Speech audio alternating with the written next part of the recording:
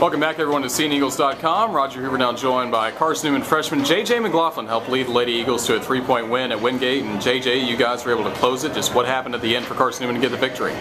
We just held them out. We went to the free throw line. Granted, we missed a few, but we hit enough to keep us and give us the win. It was really tough going in the first half for either team to really make some points, but it seemed like once Takai Gilmore came off the bench, started making some shots, you guys all got more confident based off her play. Yeah, with her coming in, she was like a breath of fresh air. Making those points, driving into the basket, getting rebounds. It brought us back into the game and got us all hype on the sideline, and we were ready. We were ready to finish the game.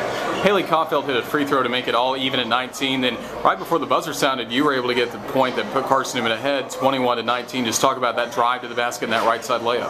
Well, the coach just told me we're going to run a play called flat, and I said okay. So I went in there, tried to drive in, and luckily I got the shot to go in before the buzzer went off. It's always tough when you have a large lead playing on the road. The home team starts to get back in it, cut it to 4 and then 3 and 2 like Wingate would do, but you guys just showed a lot of poise at the end. Did you feel any pressure in those final moments? Maybe when they had 3 people running at me, but other than that, I had my team had my back. Like I said, we went to the free throw line and hit enough free throws to carry us through and finish the game.